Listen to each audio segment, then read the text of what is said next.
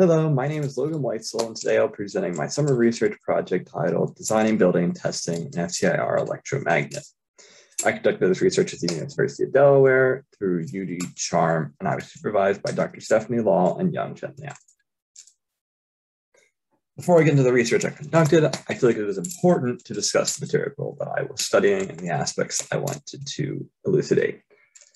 So I was studying the relatively new but important material called topological insulators, TIs. TIs are materials that basically have an insulator at their core and conducting states on their surface.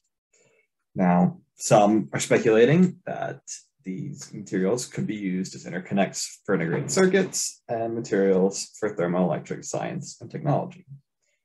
Now, the specific aspect that I wanted to study was its behavior under a magnetic field. And in order to quantify these results, we figured FTIR would be the best way.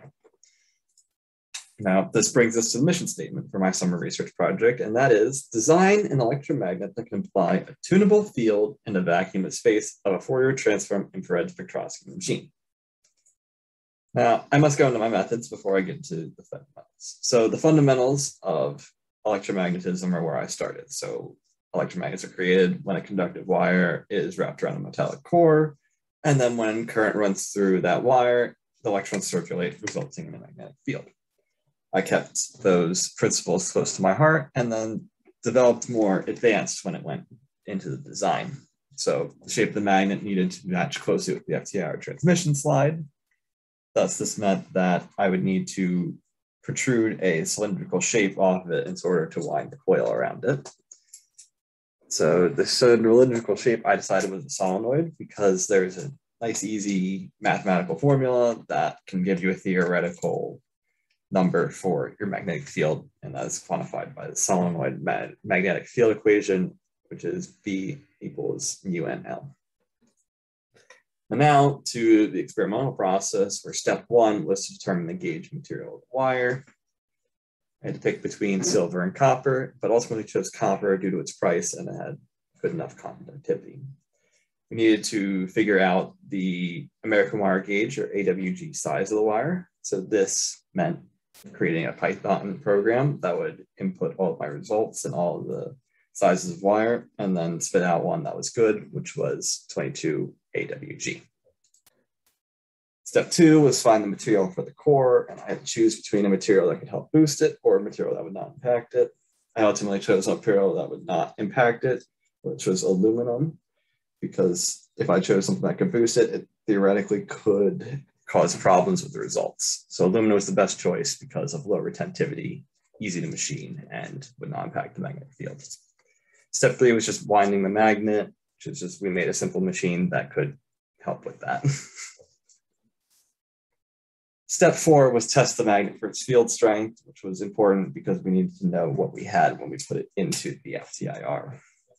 So we devised a series of tests. The first two tests were starting from the top of the coils and going 6.5 amps down to 1 amp and then stop.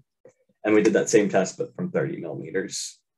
And then the other two tests that were more helpful were, we started from the top of the coils and we changed the amp from 6.5 and decreased it by 0.5 increments all the way down to 0, and then increased by 0.5 increments all the way up to 6.5.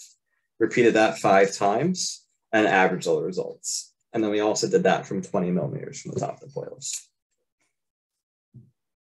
So the first test was from the top of the coils, and we didn't have enough data and my points to really extrapolate something that could help.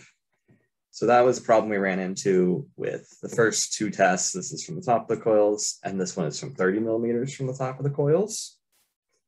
But when we did the other test, the 6.5 to 0 to 6.5, this is the top of the coils. And as you can see, the results are a lot more consistent.